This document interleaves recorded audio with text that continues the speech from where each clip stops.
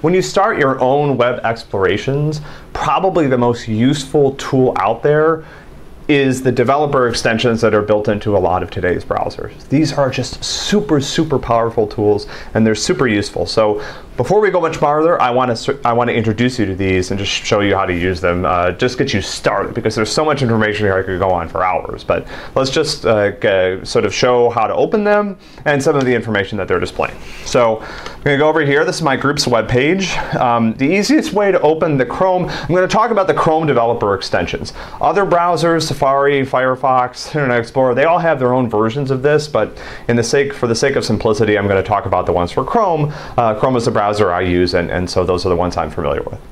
So let's just show you how to get them open. So the first thing you want to do is pretty much if you click anywhere in the page, on any page element, and right click, there's a menu here that's going to open up. Let me zoom in, and there's an option here, Inspect.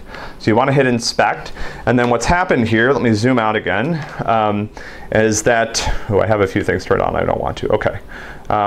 So what's happened here is that I have this new menu down at the bottom, okay? And this menu has a bunch of different elements to it. The one I'm in right now, let me show you over here, is called Elements. And what Elements is showing me is, it's showing me it's showing me the DOM. It's showing me the page's document object model that's been built from the source. But what's interesting is if you click, you can also click View Source. So here's something else I can do. I can click View Page Source. That happens in another window. And then I have over here, I have the source of the page. And a lot of this is being generated by PageSpeed. So forgive me for that. But you know, the source will show me the source that came down in the page. The difference here is that the Elements tab down here will actually be updated as the DOM changes. So if there's JavaScript that runs on the page, for example, that's updating the page's structure, this will be updated. The page source just shows you what you got from the web server. It doesn't show you any of the changes that have been made by JavaScript that ran on the page or for other reasons. So this is what's really interesting about this. I've got a console over here. Now this console allows me to run JavaScript in the context of the page. So I'm using jQuery.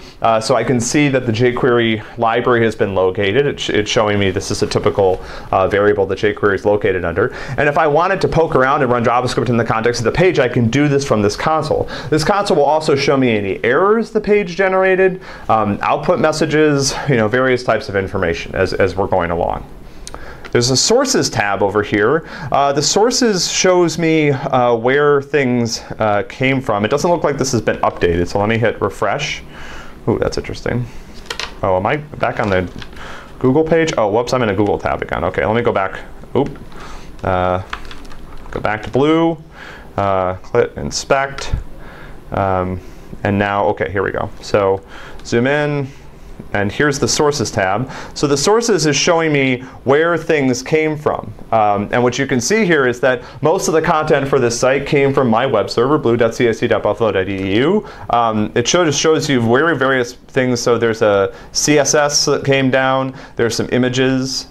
These names have been modified by PageSpeed, but here's the image of my group that's sort of in the middle of the page. There's also another picture of our lab. So this is a good way to poke around the various components of the page, and it shows you kind of where those things came from on the server. You can also see down here, I have no idea what this no domain thing is. That's interesting. Let's leave that alone. But this is also, it also retrieves some information from Google Analytics. So this is something that we use to track visitors to our website. Okay, now the Network tab typically will only show you information while it's open. So you see that there's no information here, but if I reload the page, then it shows me all of the parts of the page that were loaded sort of in order, and where they came from. So this is the my logo. Here's pictures that were on the page. Again, this is the same thing, and there's lots of information here if you click around the headers tab and other fields. Let me make this a little bit bigger here. There we go. Okay, you can't see much of the page now, but this is highlighting the interesting and really useful information that the Chrome developer tools are showing you. The timeline tool is really interesting, and this is another place where, as you can see, I have to look at things. So this is only tracking while this is open. So if I want to put together a timeline of the page being rendered, I have to hit Control R. So let's do that. Now it's recording that the page is being loaded. And this is, again, I mean, I can't go into very much detail here, but this is super interesting. So this will show you exactly how much time the browser spent doing various things that were required to load the page. So for example, this says that, you know, I spent 21 milliseconds loading content.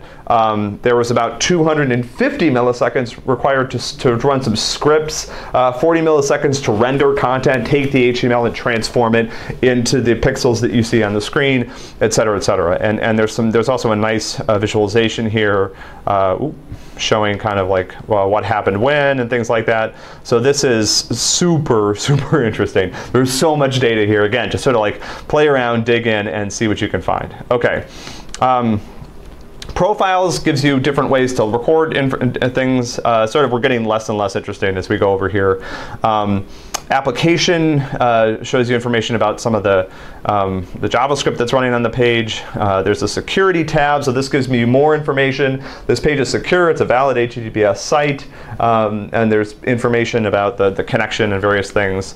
I don't know exactly what audits are, which is kind of interesting. I've never used this tab before, and then I'm not sure exactly why there's an AdBlock Plus element here, but this probably has something to do with the AdBlock extension that I've installed in my browser. So overall, this is a really, I mean, obviously, even I don't know everything that it does, but this is by far the single most useful, powerful, and awesome tool that you can use to find out more about websites, web pages, what things are doing. So for example, if I go to a site like Gmail and keep this open, I'll see various requests that are being made in the background by JavaScript. You go to different websites, you can see them throwing all sorts of errors, things are going wrong, ads are coming in, blah, blah, blah, blah, blah. So this is really, really interesting. I would encourage you, go to some sites that you like, open this console, poke around, watch, load them, watch what some of the bottlenecks are. You can learn a lot about how the web works just by using this simple tool that's built into all modern web browsers. Really, really exciting stuff.